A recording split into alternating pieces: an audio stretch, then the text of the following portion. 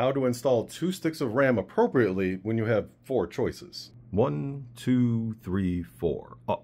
If you look closely right here, it actually says DIMM A1, A2, B1, B2. Then there's this white sticker that's kind of clouding what is really important, annoying. But then you just go to your motherboard manual online, and it actually shows you if you have 1 stick, you put it in DIMM A2. If you have 2 sticks, DIMM A2 and B2.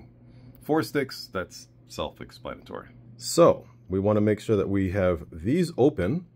Now, not all motherboards have both sides open up. Some only have one side, so just be mindful of that, not like crack the side that is not supposed to open. Also, this is an AMD motherboard with an AMD CPU, so we're using AMD EXPO RAM, which kind of makes a difference, making it easy just to one-click overclock your RAM because it's specific for AMD. This is DDR5 RAM. One side is actually longer than the other, so you have to match that up with the slot. Usually, the writing like this, that labeling, goes toward the CPU.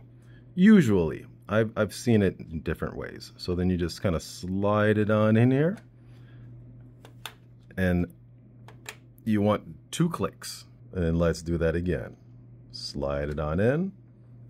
1 click. 2 clicks. And that's it.